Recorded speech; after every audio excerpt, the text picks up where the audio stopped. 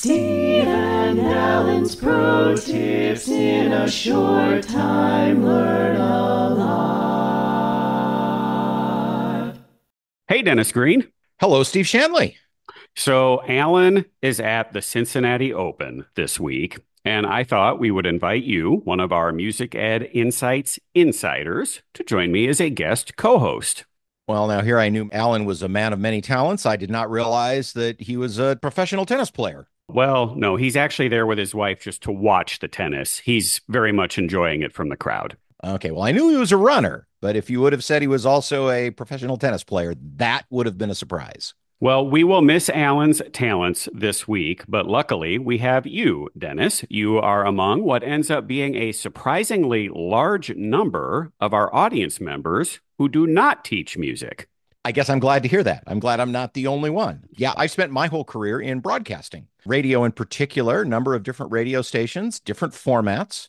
But for some time now, I've been the general manager of a very unique radio station, KCCK in Cedar Rapids, Iowa, one of just about 24 jazz radio stations in the entire country.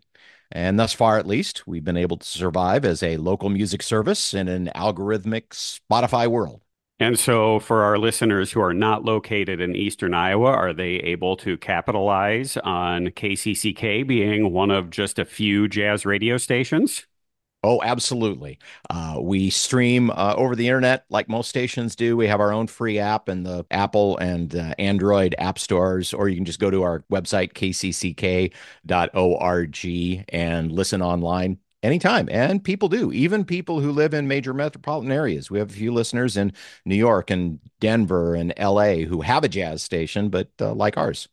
Well, we appreciate you listening and are glad you find value in our episodes. Interestingly, Alan and I have found that some of the best advice we have received during our careers in music education came from people who do not teach music. So you're smart, successful, professional. Any chance you've got a gem for us that you could share today? Well, I'm not sure about a gem, but in my job, I plan and produce and watch a lot of concerts and music events. And I'm a public speaker myself. And sometimes I wish that people who were performing music maybe took just a little bit more time to think and plan about what comes between those music selections. So, to be a successful radio personality, you need to be able to convey information in a concise but entertaining fashion so your listener doesn't tune away. What's everybody's biggest complaint about radio, right? DJs who talk too much. So, I don't want to be that guy. And not just on the radio, but the same thing applies, when you're public speaking. I also MC a lot of events every year. Same thing. Get your point across, then get off the stage. I'm betting that your listeners also regularly have to speak at back to school parent meetings, hosting concerts, and things like that. You're absolutely correct. So I'm curious about your pointer. Is it be an amazing and naturally gifted public speaker like Dennis Green so you too can speak off the cuff at concerts and charm the audience? Oh, if it was only that easy. But to put it in a framework that this audience in particular will find familiar, public speaking is actually really similar to performing music. When it's done well, it looks natural, easy, and spontaneous. But just like playing music, it requires practice and preparation to get to that point. We have a saying in radio that I think every musician and music teacher that's listening can relate to. Nothing sounds more spontaneous than hours of intensive preparation. All right. I love it. I'm intrigued. What do we need to know? Well, the most important thing to remember when you're talking in front of a group is when to stop. How many times have you been seeing a band, listening to a concert, they're introducing a song, it's really interesting, they start to wind up their story, and suddenly you can see it in their face. They have no idea how to get out of their bit. They fail the dismount. Yeah, exactly. Their voice starts to trail off, and they usually end up mumbling something along the lines of, "Hope you enjoy." So my first tip is when you get to the end of what you want to say, just stop talking. Don't try to come up with some smooth segue, especially if you haven't pre-written or practiced it. Here's a public speaking secret. Often, the best segue is no segue at all. A really simple way that someone introducing pieces at a concert can do, and really clean, is to take a beat, pause at the end of a sentence, and then just repeat the name of the composer of the tune. Pause. George Gershwin's Rhapsody in Blue. Yeah, simple enough. The other tip is don't be afraid to script out everything that you're going to say.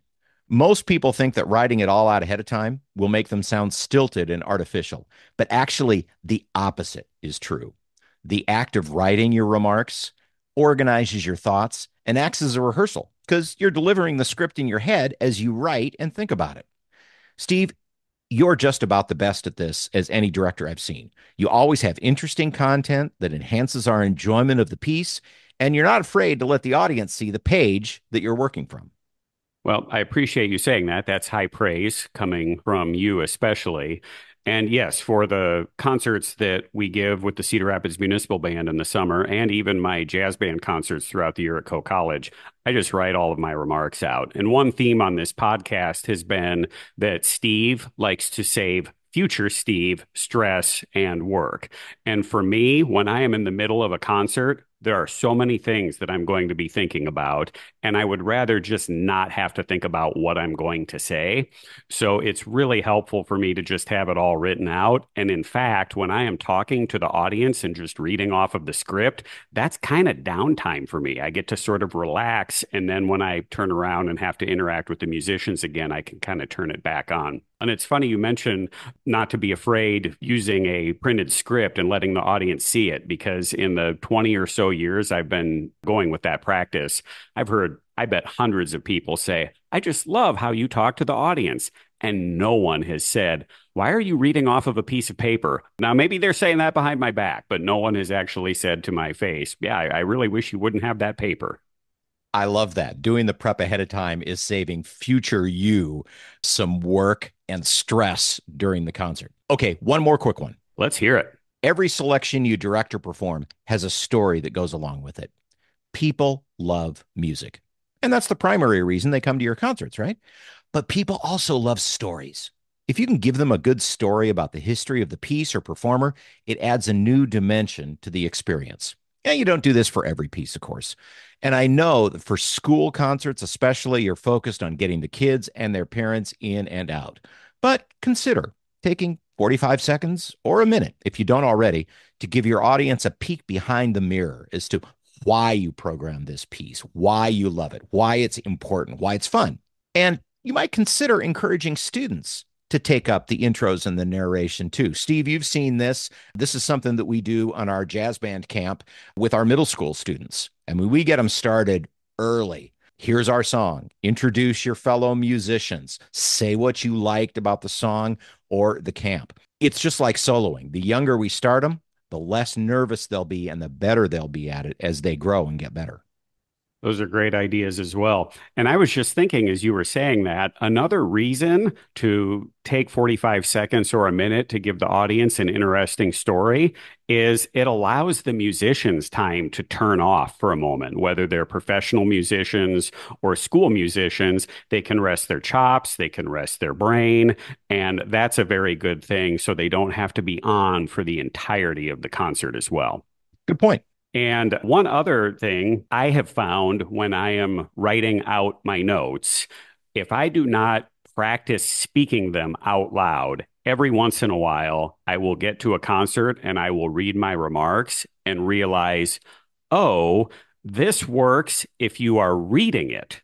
It doesn't sound great if you are listening to it. So it is kind of a different style of writing, as I'm sure you would agree, where you are writing something that will be read by an audience versus something that will be heard by an audience. And I kind of laugh because sometimes I'll look at my script for an upcoming concert and I think, oh, this is horrible. My high school English teacher would just be horrified at all of the rules I'm breaking.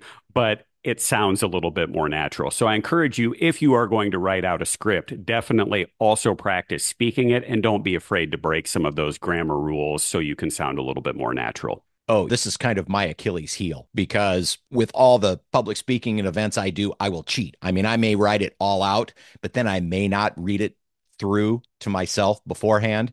And 9 times out of 10, the times when things don't go well, I stumble, I get confused, I get mixed up, I start skipping around, is when I did not give everything a pre-read before I use it. So even if you've been doing it half your life, it's always, always important to put in that little bit of extra preparation. And while you're putting in that little bit of extra preparation, music teachers, remember that your audience may not be quite as familiar with terms that you and your musicians and your students just take for granted.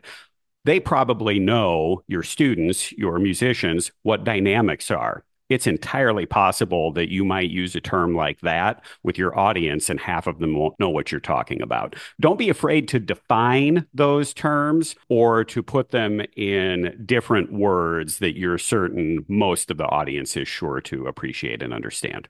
It's that peek behind the curtain. You've given your audience a little window into the work that you and your students are doing, and they come away feeling like an insider. Well, Dennis, these are some great suggestions that we encourage our listeners to implement. And as with anything, folks, please feel free to start small. Even incorporating just one of Dennis's suggestions will certainly help your public speaking go more smoothly this year. Dennis, thank you so much for joining us today. My pleasure. Thanks for asking. Appreciate being your guest, and good luck to all our teachers and listeners as they begin the new school year. Steve and Alan's Pro Tips in a Short Time Learned.